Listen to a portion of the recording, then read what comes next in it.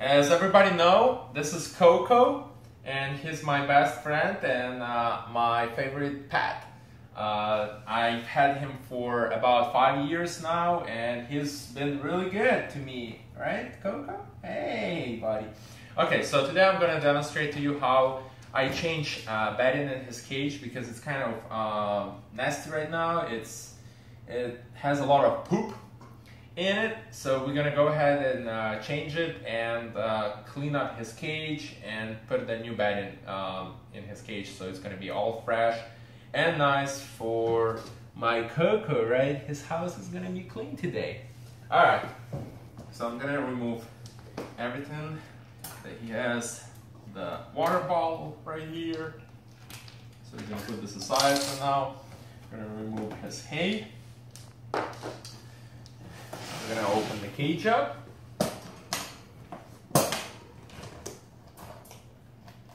Alright. And Coco's out.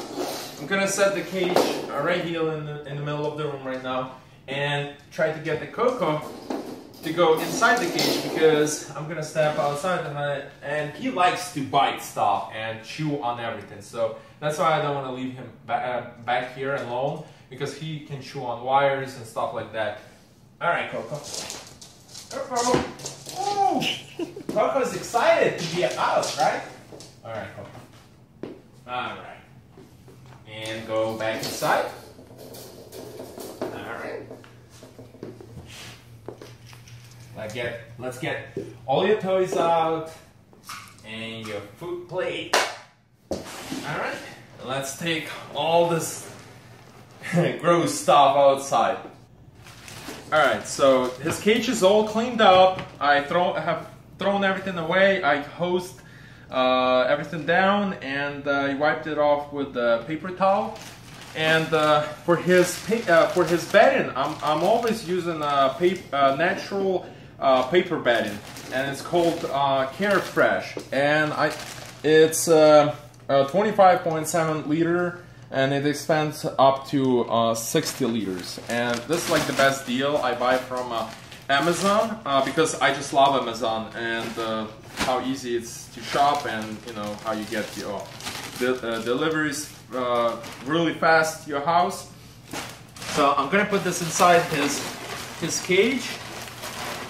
Guys, I would not recommend using like wood shavings and stuff, because it can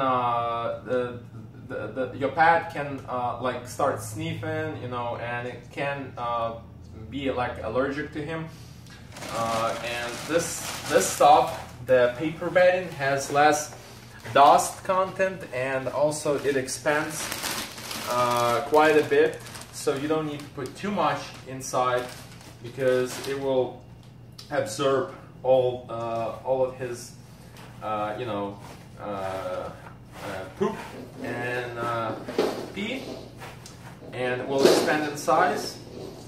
Yeah, so now it's all fresh and all changed up, and let's put Coco back inside his cage.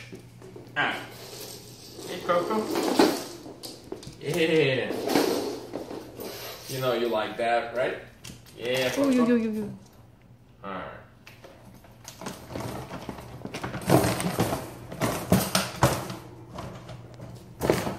There we go. Lock it on both sides. Let's put the water bottle back inside.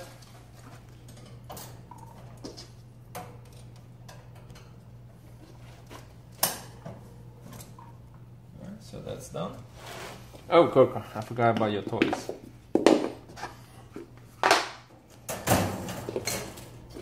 There you go. These are his favorite chewing toys, you know, to